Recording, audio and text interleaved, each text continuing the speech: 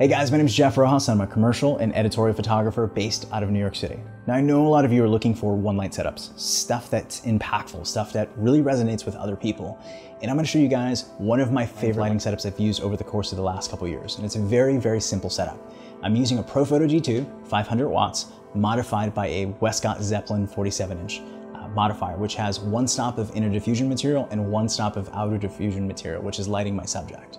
Now, what I'm using this for is to light my subject, and I want that to be a very dramatic source of light. So I'm feathering that off, slightly off from the background, just lighting my subject. They're staying in the feather part of that light and making sure that it's just lighting my subject. Now that's raking across the background, so it has a very dramatic feel. I'm able to see all those tones and textures in his clothing, in the background, in the canvas background that we have, in the muslin background that we have. And that's gonna create a very impactful image.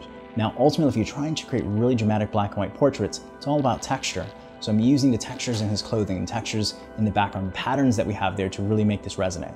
It's a very, very simple setup. If you find that your image is too dark, just feather that light slightly towards your subject. If you find that you need some extra light on the opposite side, be happy to use a white V flat, let's say on the opposite side, or using a white reflector to do that. But it's a very simple setup that you guys can use.